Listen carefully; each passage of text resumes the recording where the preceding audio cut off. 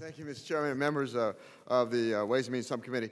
Today I want to talk about H.R. 4969, the Earn It Act, which is the Enhancing Advancement, Reducing Noncompliance, and Improving Trust Act. What this is involves an expansion of the Earned Income Tax Credit and a way to pay for it.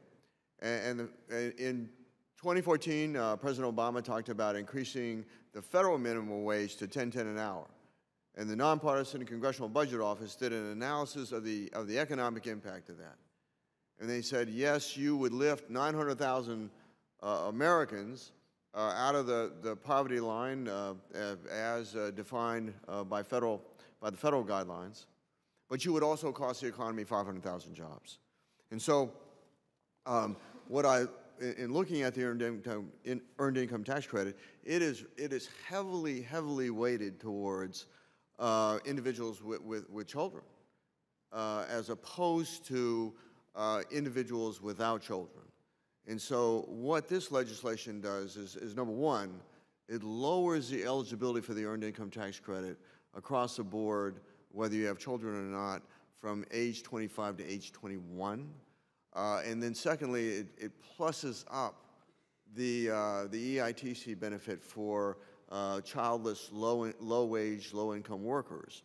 And so I think that this is very positive. So how it pays for this is that the IRS did an analysis in 2003-2025 on the earned income tax credit and found that there were a lot of individuals that were receiving it that did not have their child living with them in their residence. And so, and they came up with a better verification process that has never been implemented. And that is that to have a third party, whether it be a social worker, a lawyer, employer, or other public official, verify that there is a child living with that low-wage worker in terms of their eligibility. And so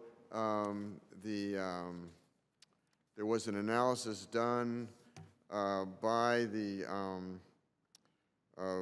Tax Foundation, I believe, that is a part of the Congress. I'm trying to get the specific name for it here. And so the Joint Committee on Taxation estimated that there would be a net, if you had that requirement, that there would be a net increase in federal revenues, i.e. not paying out the tax credit to those who were not eligible, of $3.7 billion over a 10-year period, which is more than enough to pay for the proposed expansion of the earned income tax credit under my proposal. And with that, Mr. Chairman, I'm respectful of the time, and I yield back. Thank you. Mr. Coffman.